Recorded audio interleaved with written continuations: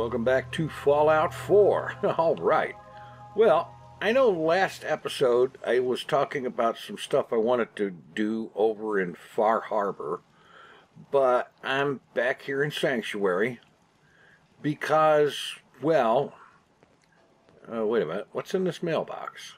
Huh, who's putting bottle caps in the mailbox? Anyway,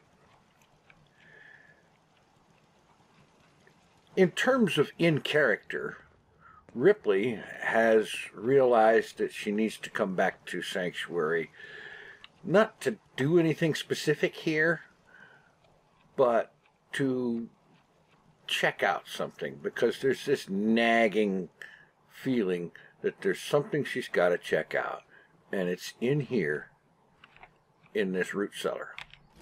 So let's get in here and find out what it is.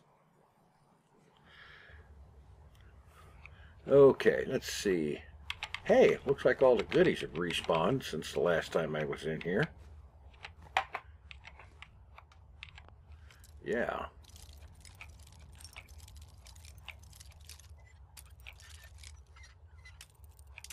Oh, come on.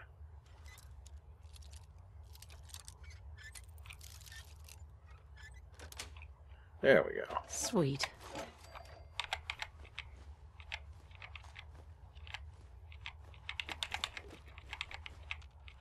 Never turn down free goodies.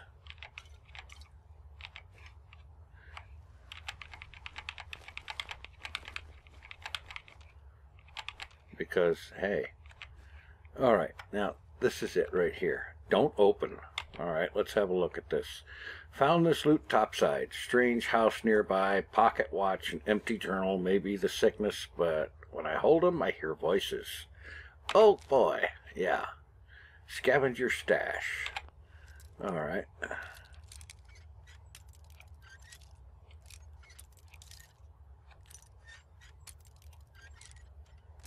Come on, it's a novice lock. It can't be that difficult. Mysterious journal, old pocket watch, TARDIS key. Yeah. Alright, let's have a look at the mysterious journal. And yes, this is me adding a mod because it's a particularly cool one. Oh, goody. Nothing on the journal.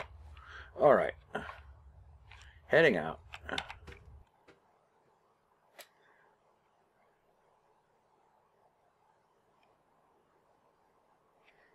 Okay. Let's see. What other stuff did I get here? The old pocket watch. I guess I can... Let's have a look at that.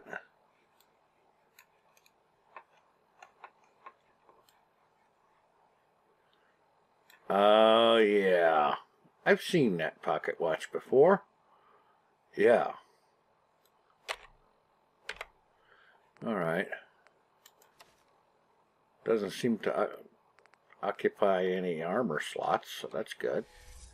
Mysterious journal has been updated. Of course, when that pocket watch activates, it restores a little something. And now, I remember who am I. I was a Time Lord exiled to this dead world for a crime I can't recall. Sanctuary Hills. Family, all real. Body needs to be restored. Prison capsule arrived in, lies at a robotics graveyard in the north. Okay. Robotics graveyard in... Oh, God. Get off of that. Yeah.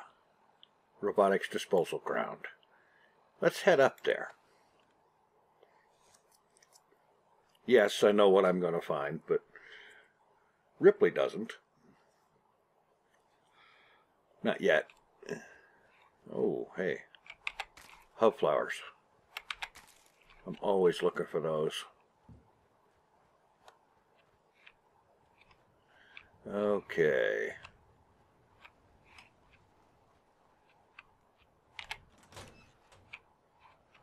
I could have sworn I'd cleaned this place out.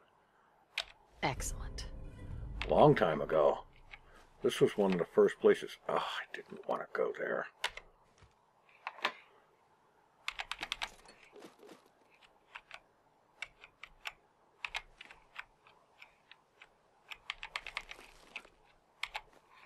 Alright, but that right there, that's the thing. That's what I'm looking for. It's a TARDIS. Let's have a look inside.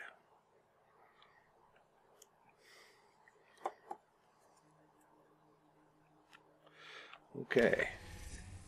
Mysterious journal is updated. Okay. Second page. TARDIS capsule exiled in. Only good enough for a one-way trip. Might be able to get it up and running. Manual, library, and so on. Okay. Yeah. And of course, as is the standard routine, it's bigger on the inside than it is on the outside. Alright, let's have a look around. It's a lot bigger. Gallifreyan biology added. Alright, updated again. Didn't regenerate. Still first body. Gone through a lot. Feel better now. Yada yada. 2 hearts, 12 bodies, or regenerations and so on. Yeah. And what do we got here? Sonic screwdriver. Oh yeah. Journal updated.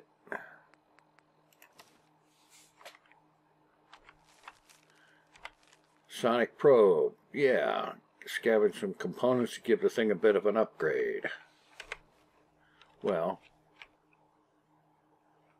let's see, wait a minute. Sonic screwdriver. Okay, it fits as a weapon. I'm going to put it on number 4. Sure. Dismantle for components.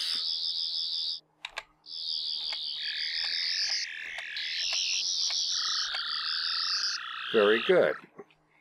So it can scrap things for components in the field. That's good. It might actually reduce the weight problem. Now we have a stairway going down. Spiral staircases make me dizzy, and I've had enough of dizzy for a while. And what do we got here? Okay.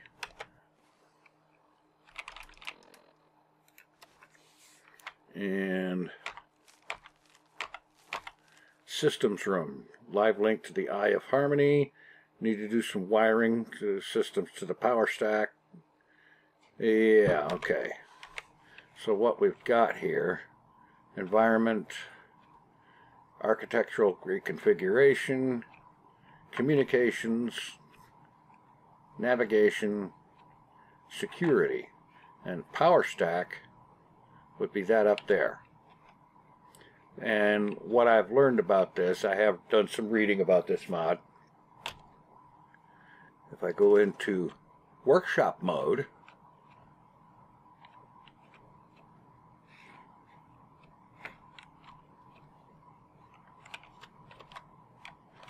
wait a minute.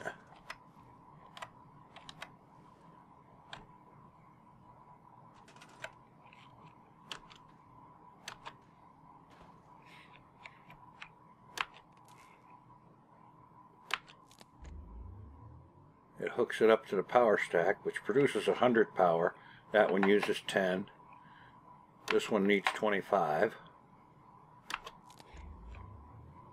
This one needs 5. Another 25. And finally 10 for the environment system. Okay. So systems are hooked up to power now. Oh, I could have done without circular staircases, but I'm going to appreciate it anyway. And we are updated again.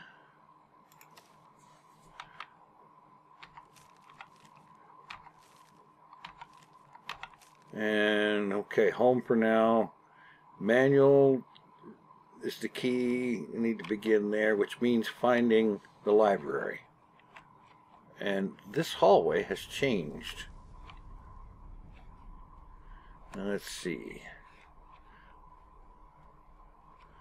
What can we find in here? This is pretty good size for something as small as it is on the outside.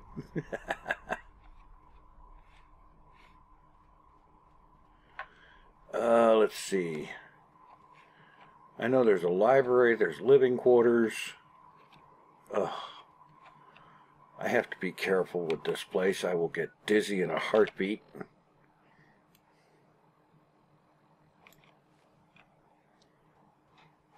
Bad dizzy.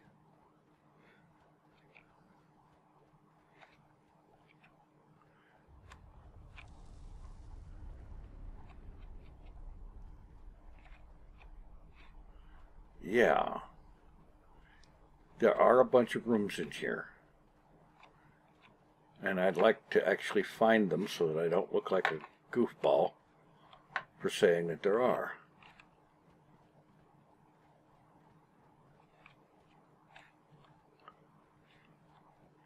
It's like the layout is changing a little bit here and there.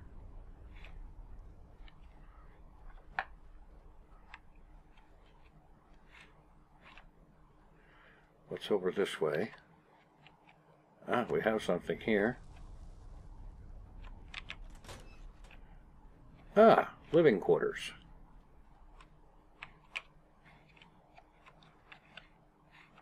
Shower, bed, another power stack, light switch,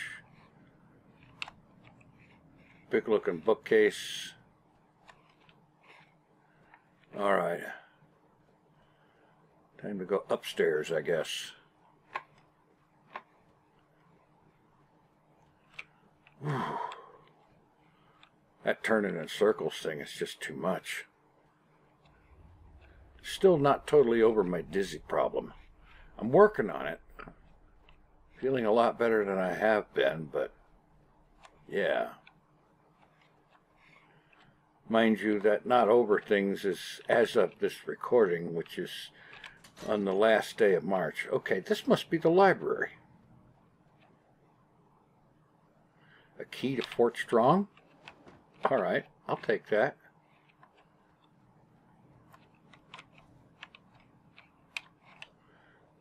This is a library. The manual should be in here.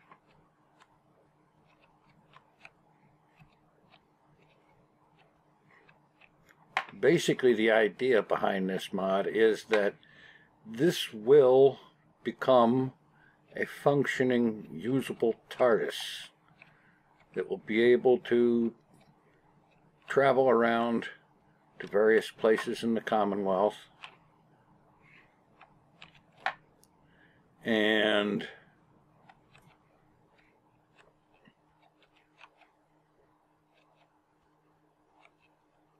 TARDIS manual. Okay. Yeah, there's a lot in there, so that's going to be an off-camera read. Okay. There is still more rooms to find.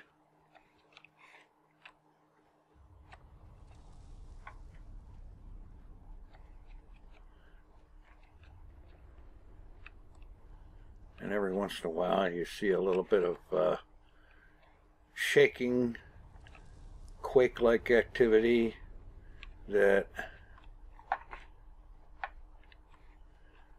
is apparently the configuration, the interior layout of rooms changing. I think there's something you can do to fix that so that it doesn't change.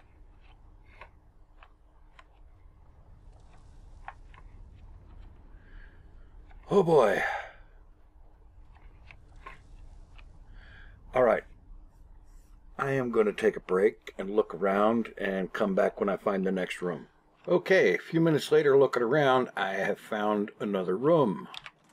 We open this up. Journal is updated. Okay. No. All right, what do we got here?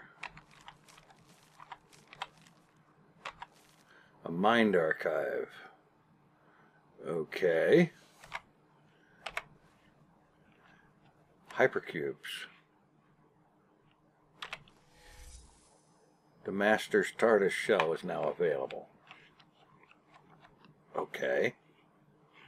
Now there's a different TARDIS shell that I would like to find. I guess you can guess which one it is. The Doctor's TARDIS shell now available. Alright. Okay. I will continue looking around for a while. Alrighty. I've taken some time to read through the TARDIS manual. And I've come to the conclusion there's something I need to do here. I need to come back here to this control panel. And I need to activate all of these subsystems. One of which, this one in particular, relative continuum stabilizers. That stabilizes the interior of the TARDIS, its architecture, and so on. So that, let's not turn the lights off. So that the systems will actually be up and running. So, and that means that I can now use this terminal. Architectural settings. Okay, I found the bedroom, I found the library, but the wardrobe is turned off, the engineering section is turned off, and the galley was turned off. So now they're all enabled. And while I'm at it, I can go into security settings. Remember those hypercubes I found. Plasmic shell configuration. This is what the thing looks like on the outside. And honestly, that's cool. That's probably really cool. But this is the one I want. Then I can back out of there. And I go over here. Where's the door control? Yeah, here it is. Open the door. Step outside. And there should be a much more familiar configuration on the outside now.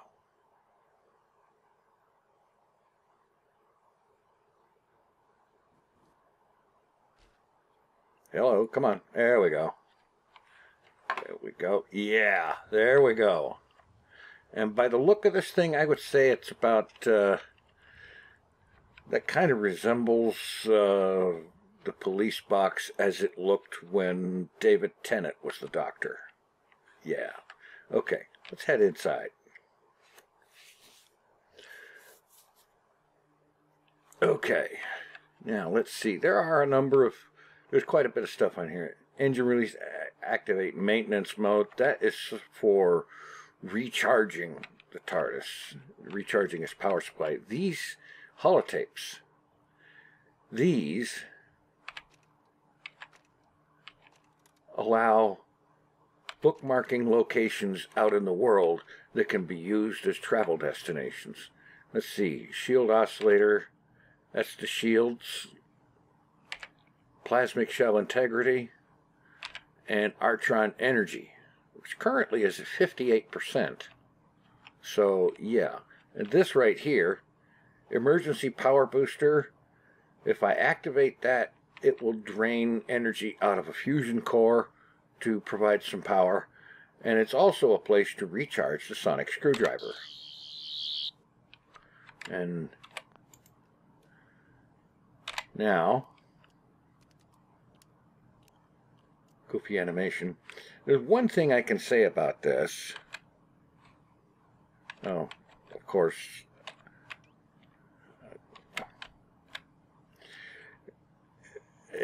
you can't go third person looking at yourself when you're holding a weapon. And this thing is classed as a weapon. The one thing that bugs me about it, though, is you'll notice that the sonic screwdriver is being held in two hands, a two-handed grip. This is wrong. The sonic screwdriver was always, almost always, a one-handed device. There were occasions when it might be held by more than one hand, but mostly it's a one-handed thing. Yeah, and that bugs me a little bit. But now that the stabilizer circuit has been turned on, the interior will no longer continue shifting, and it now has a consistently permanent layout. Now, because of this workshop function in here, the TARDIS can, in a lot of ways, function like a settlement. I can build settlement-type stuff in here, machines, storage facilities, decorations, and whatnot. Yeah, that's cool. And, yeah, so I'm going to head out of here for a moment. And I'm going to go back to Sanctuary and use one of those holotapes. Yeah. Alright, let me duck out of here. I want to run over here real quick. What's in this box? Fusion core, yeah. And of course, that is worth being used on. And the reason I've got the hack option is because I have the sonic screwdriver equipped. If I switch to my 10 mil, that hack option goes away, because the sonic screwdriver has, among its many functions, it can hack terminals and apparently robots, and also it is a great way to unlock or lock things. So, first, back to Sanctuary.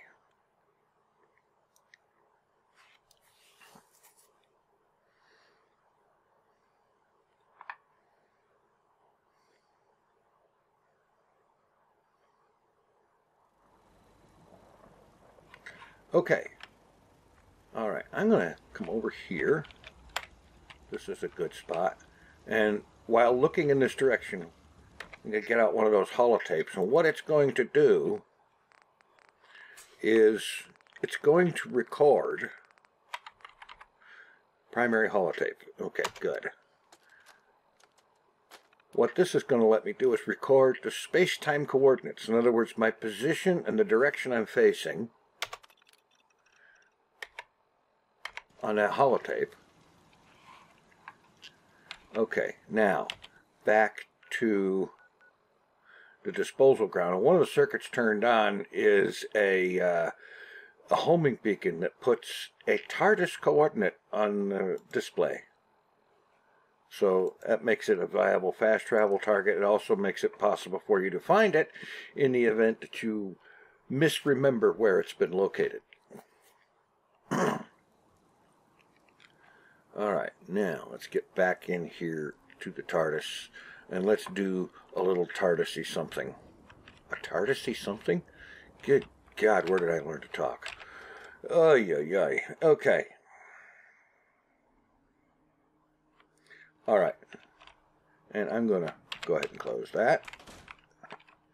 Alright, now, to use this thing,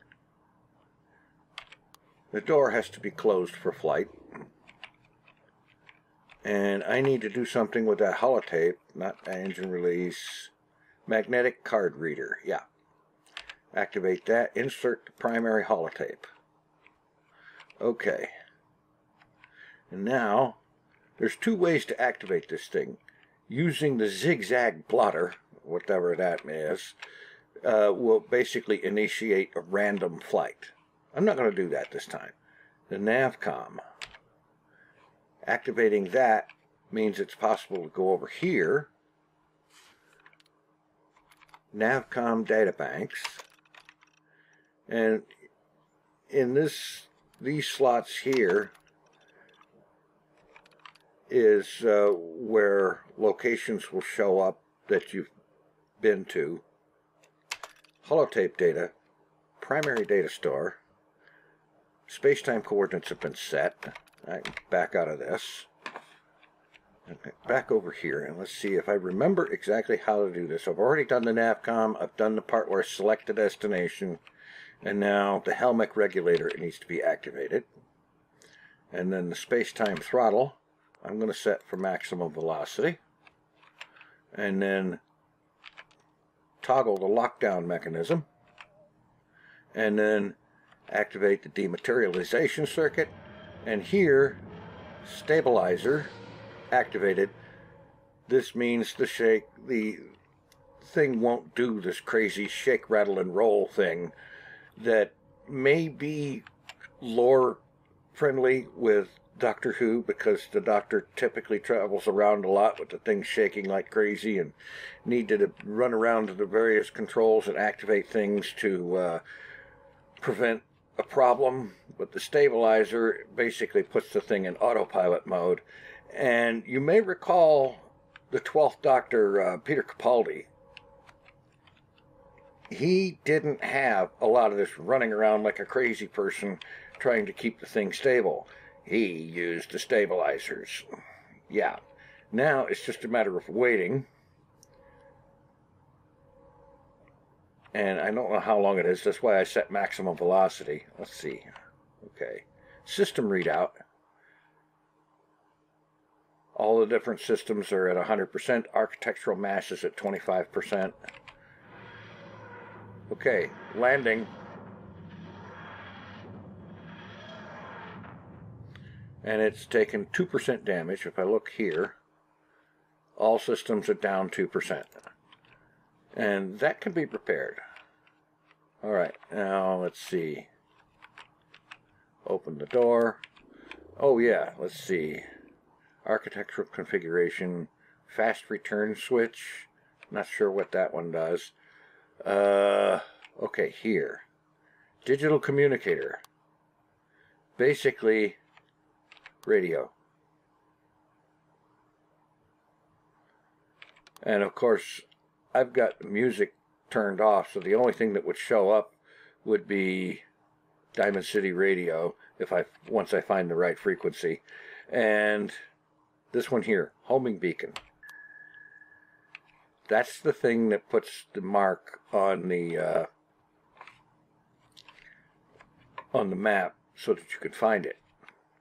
And now head outside, and I should be in Sanctuary where I made that bookmark.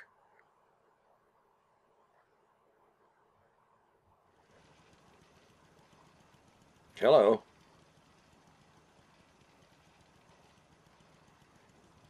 I hear stuff, but I don't see anything. Ah, here we are. Yeah. Now that I can appreciate. That's cool. And the really cool part about it is that it's got the workshop functions in there. So I can use that as a place to dump stuff while I'm out in various and sundry places and traveling and whatnot. So what I think I want to do now is this secondary holotape. I want to try setting that for someplace in Far Harbor. So I'll tell you what I'm going to do. I'm going to grab all the loot out of here, go over to the drive-in, drop it off, and then head up to Far Harbor and see about setting a bookmark in Far Harbor for the TARDIS. Alright, back here in Far Harbor, just outside of the dock area, and I think I want to set, say, right about here as a TARDIS destination. I've already, by the way, I set the secondary holotape for the drive-in. So I'm going to set the tertiary for here in Far Harbor because I don't know if the thing can go there. So coordinates stored. We'll be finding out because now it's back to Sanctuary and get the TARDIS and see if I can bring it here. You see, the thing about the TARDIS is because it's got workshop functionality, having it nearby makes it a nice handy-dandy place to dump loot without having to go all the way back to base to do it. It is basically not a mobile base so much as a movable base. Because movable doesn't necessarily mean mobile. You know, it's like it doesn't have wheels and an engine. You can't just drive it around. But you can move it from one location to another. That's cool. Okay. So now, oops, I needed to go to Sanctuary for that.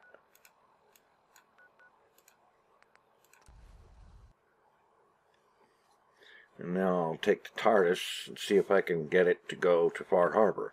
I think so, but when the mod was created, I don't think Far Harbor was much of a thing yet. I may be wrong on that. It's very possible, likely even. But, yeah. All right. Into the TARDIS.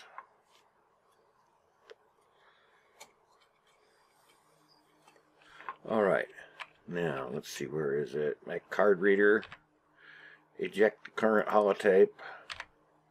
Insert tertiary, because that one is going to be for Far Harbor. And flip the lockdown.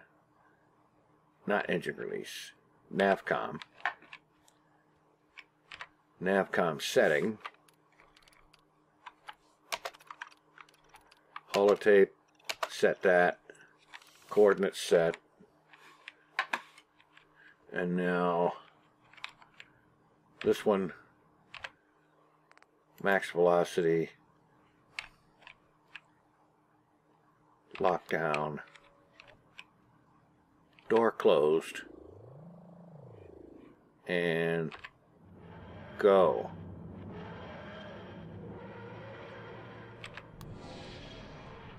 Oops, activate. I don't want to do that shake and shimmy thing. It's something that my inner ears and eyes really don't appreciate right now. So this may take a moment or two, but that's okay.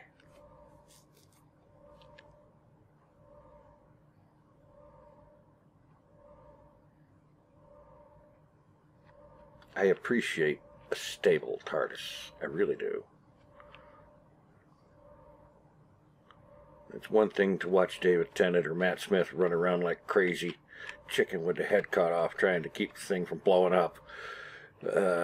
I really can't handle all that shaking and shimmering and double vision stuff that I've seen happen in, well, some videos that I looked up about the thing, you know.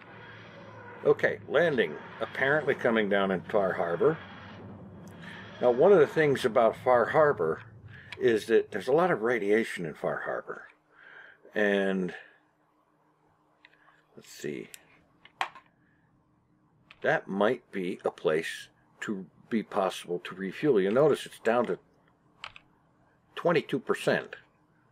Systems readout, we're good there. But Artron energy, that's fuel for the TARDIS. So we're going to want to be able to reload fuel, and I don't think you can here. Let's find out. Where is, okay, engine release requires higher levels of radiation for that to work. So not in this particular location, but someplace where there's a lot of radiation would be a good place to park the TARDIS for the purpose of refueling. Although, push come to shove, I can use fusion cores. Might be a little expensive, though. But then again, I have a lot of fusion cores.